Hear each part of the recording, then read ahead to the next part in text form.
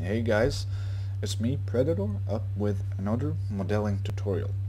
In this tutorial I will briefly show you how to make a random prop and how to texture it, and you'll do this in XSI Mod Tool 7.5. So we start with opening our program, XSI Mod Tool.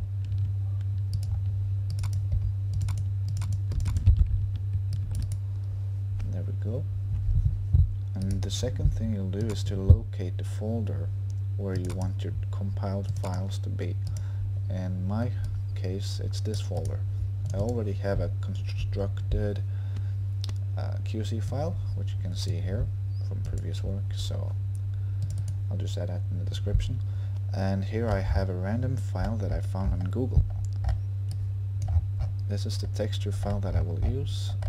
As you see, this is a JPEG file. We want to use a .tga file for lossless compression, which gives much better quality. And you can do this by just opening this in some random image editor. I really prefer using Photoshop. So I just open this up in Photoshop and I save it as, and I change it to TGA. And that way you will get a file like this. And you can open it in VTF edit, and the quality will look much better. But yeah, you will need to copy the direction of your folder where you can find your texture files and so on. Then the next thing is to take textured decal. You can also take texture, but if you have untextured, it will not be that lightly. It will be a little darker, a little more shaded, but the texture decal is a little more bright. I'll show you real briefly. I'll show you quickly. We go to model, make sure that construction mode is modeling, and you go in primitive, and you go on polygon mesh, and you click on cube. And you could actually say that 8 here is the same as 8 units in the hammer editor tool, the mapping tool. So like a normal standard height would be 128 units. It looks pretty big here, but it really isn't that big in the game actually. This would be like 1.5 player or so. Now we have our cube.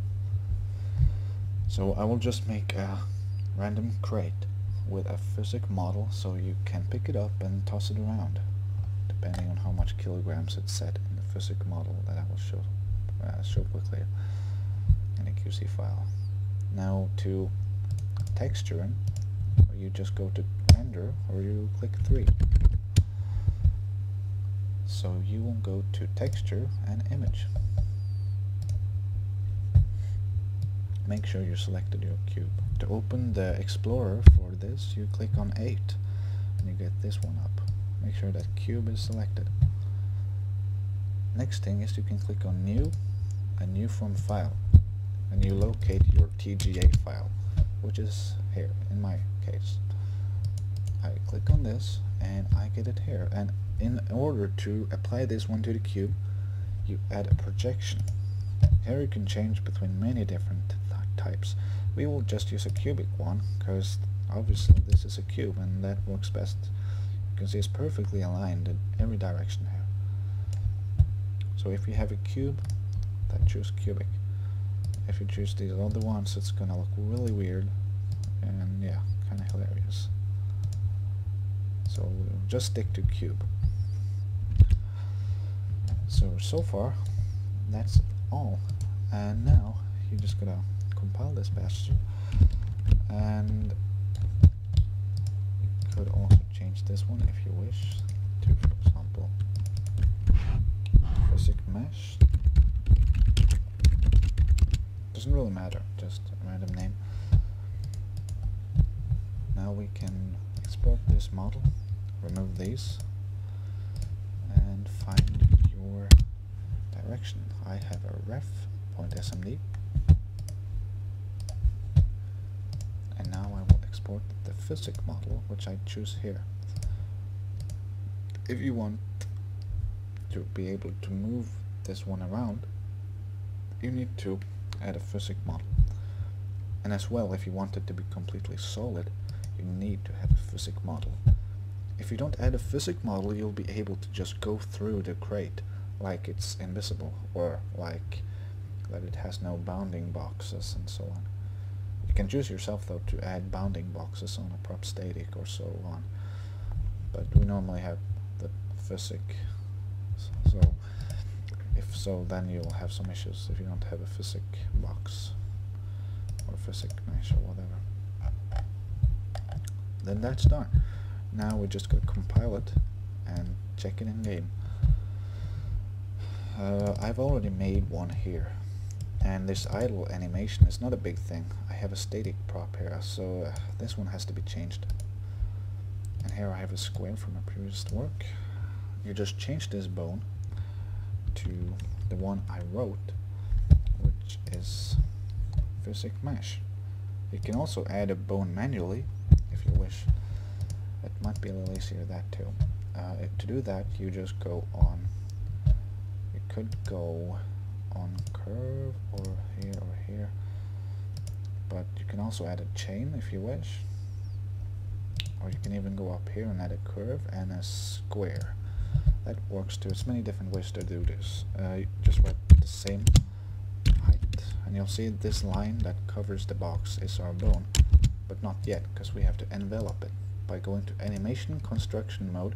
Click on 2 to open the animation browser or whatsoever, and you can see different bones attached to this one by clicking on this part here, but I haven't added any bones yet, so that won't really show you anything yet. Now click on envelope, set envelope, make sure you selected your physics mesh or your mesh box or whatsoever, then right click the bone you want to envelop. Oh, it messed up now. Yeah, you gotta, sorry, yeah, you have to click on it first. Oh, holy shit. Okay, yeah, click on it, then right click. So yeah, totally forgot that. My bad. Yeah, and now you can go on this one and you will see square. Now, if you add an external bone, like in this case, you need to write square and not physics mesh in this part of the QC file. Not here, but yes, also there, but here. Because this is the main bone that this one is parented to. So then make sure you write square as the main bone in hbox, like this. That will work pretty okay. You can also just copy this and add it here, and click Ctrl S to save, or yeah. And here we have our reference physics model. The mass is 1 kilogram, so this one will pretty much be able to pick up, but the size of course doesn't seem to look 1 kilogram, but just to check if we can pick it up and all that shit. And you can also add this too, if I'm not wrong, auto mass or something that automatically kind of checks the mass of the object depending on the size and so on. But in our case, this is just a random test. Now this is actually the basic of creating the whole QC file for a prop. If you want animations, you've got to add furthermore sequences, and you also got to animate it by rigging it firstly and then making the keyframes. But I won't cover anything like that in this tutorial, so maybe another time. Now we want to compile this bastard. I already got it set here, so it's just to click compile. And yeah, it didn't find a bone actually. That was kind of, oh yeah, I forgot to export the new one. Too bad I'm tired today. So we just compile it or export it all over again.